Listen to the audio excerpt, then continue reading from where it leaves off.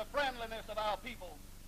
The people in Griffin are good neighbors to one another, good neighbors to the people in the adjoining counties, good neighbors to all of Georgia. And I say to you on behalf of the good people of Griffin, we are glad to have you here. Have a good time, good luck, and God bless you.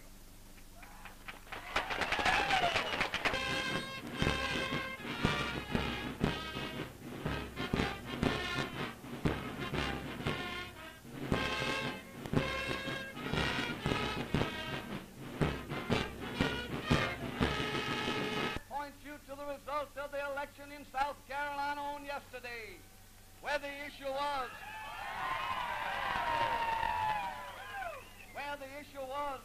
as to whether or not the people of the South would go back on the party of their fathers, as to whether or not they would go back on a Democratic president for re-election, as to whether or not they would forget the principles of government they got with their mother's milk when they were children, and learned at their father's knee as they grew on up. And when the democracy of South Carolina passed on that question by a vote of 6-1, they said, we'll take a man they call the rubber stamp of Franklin D. Roosevelt before we will one that's trying to help Alf Landon be elected president.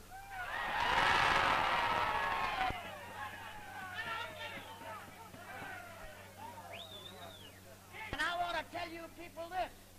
You people that have signed up to grow your legumes and your peas and your beans, you farmers, I don't blame you. I'm hoping all of you have. You don't know what you're going to get, but I'll tell you this. As long as they are throwing money away to the wind, throwing it in rat holes, surveying the basin of the Mediterranean Sea,